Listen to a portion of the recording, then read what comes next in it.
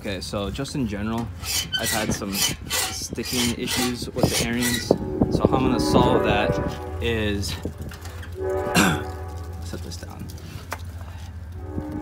These two pieces of metal come into contact with each other. You'll see the rubbing on the side of the chute. So in addition to bending these two pieces of metal away from each other so they don't touch, I'm going to spray that hinge up top here, as well as put some more lubricant in between. For now, I'm gonna use PB Blaster, see how that works. Okay, so after a fair amount of PB Blaster lube, you could use WD-40, whatever. Got all these joints. I bent this up. I sprayed it in there, in the hinge from the outside.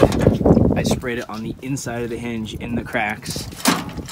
And for now, at least it's a good start. It has lots of spring. Didn't have that before. And to control that, using this lever on the left. Mine got stuck at the bottom a lot. Didn't want to go up.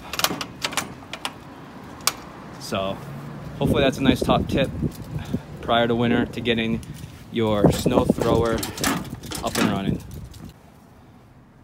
All right, so just another quick tip on keeping your machine going, running well for the winter is I'm using just PB Blaster. You can use WD-40. I'm just looking at any moving part, metal on metal. So under my snow throw, all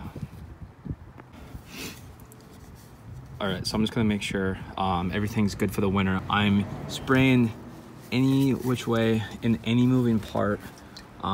So anything that moves metal on metal, the snow throw, making sure that's good. Cables, things that move. I'm just going around the whole machine, just taking a look at things. I already addressed lubricating this in a different video. Again, just taking a look at anything that might move.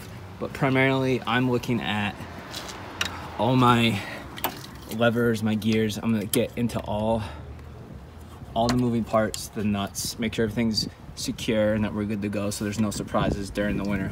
Just take a quick minute, spray, wipe it down, have a cloth ready so there's no drippage everywhere. But I think this will help in the long run.